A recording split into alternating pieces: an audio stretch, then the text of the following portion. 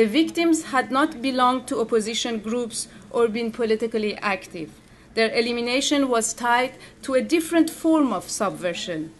The killings of Mokhtari and Puyande were particularly symbolic. They were strangled, as if to say that freedom of expression would now become the main target of state terror campaign. Their offense apparently had been to have become involved along with 131 other authors in working for the establishment of an independent writers association. Their action epitomized the new form of subversion that was slowly developing in the Islamic Republic. Human rights were its ideology and NGOs were its organs. Not long after the writers and intellectuals were killed, students moved to take up their cause, claiming autonomy from Islamist politicization and creating numerous human rights organizations. In 1999, and again a decade later, students became victims of official violence as police and other regime forces assaulted universities' dormitories, administering beating, destroying belongings, and even killing people. Women who organized to fight gender discrimination were greeted by police harassment, arbitrary arrest, prison terms, and floggings. Minorities have formed peaceful human rights organization groups, only to see their leaders given long stretches in jail or even death sentences following upon false accusations of terrorism. Teachers and workers who tried to organize independent unions face similar harsh punishment. Lawyers who have organized to defend the rights of the accused are arrested, condemned to lengthy prison terms, barred from practice, or forced to exile. Since the disputed presidential elections of June 2009, after which hundreds of thousands of people demonstrated to demand their rights to free elections, repression has intensified. As happened in 1981, dozens of peaceful demonstrators were extrajudicially killed in a recurrent pattern of state violence that has been witnessed time and again during the last 20 years.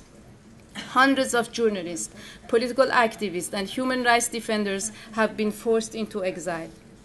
Rape and coerced confessions have been used to remind a new generation that the state claims total dominion over both the bodies and minds of its citizens.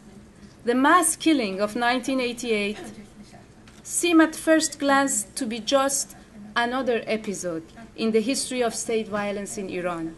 Yet, when put into historical perspective, they came into focus as both the fulfillment of many prior warning signs that the world failed to heed and the herald of later episodes of state violence that in turn may hold the danger of still more such violence to come.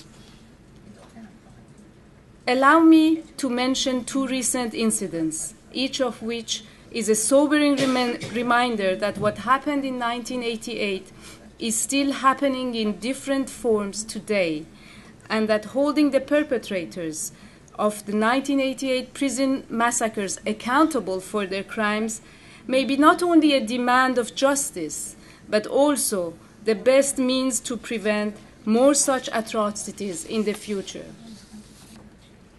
On January 28, 2010, Arash Rahmanipur was executed. He was 19 years old. Arash was accused of fomenting unrest after the 2009 elections, and yet Arash had been in prison since before the voting took place. In the summer of 2010, rumors of dozens of detainees have been secretly executed in Mashhad prison spread around the world. The government never acknowledged these executions, and the man who reported them is in prison. Saman was arrested during the July 2009 peaceful demonstrations. Here is his account of what happened to him in Kahrizak detention centers. When we entered, they sat us on the ground. A second lieutenant gave a speech. He told us, this place is called Kahrizak. Kahrizak means the end of the world. Here, bestiality will soon become for you a second nature. We were all naked. They forced us to throw our clothes in a garbage bin.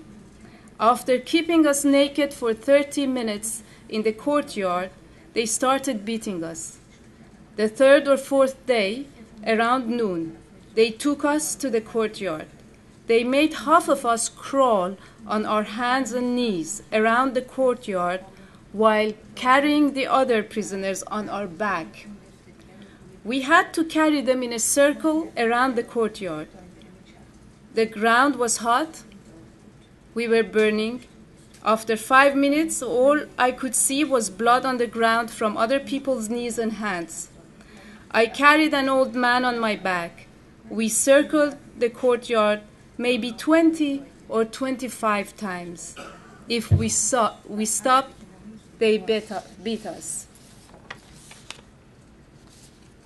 30 years earlier, in August 1979, Ayatollah Khomeini had decreed that dissidents were ferocious beasts. Obviously, ladies and gentlemen, in politics, words are not mere figures of speech. Thank you.